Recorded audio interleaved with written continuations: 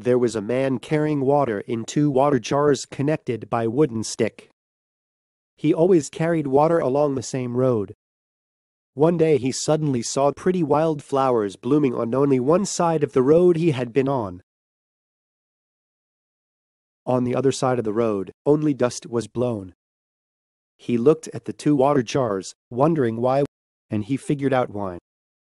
There was a very small crack on one of the two jars he was carrying.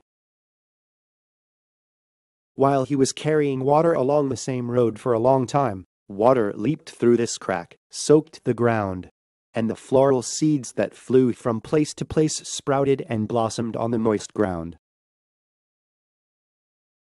People struggle with it all their lives, thinking that if they fix their weaknesses, they will succeed and become happier. But like a cracked water jar, the weakness that follows you for the rest of your life can help you grow, and furthermore, give others sweet fragrance and beauty.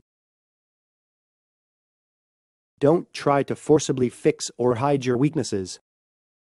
People grow up when they acknowledge their lack and accept it as it is.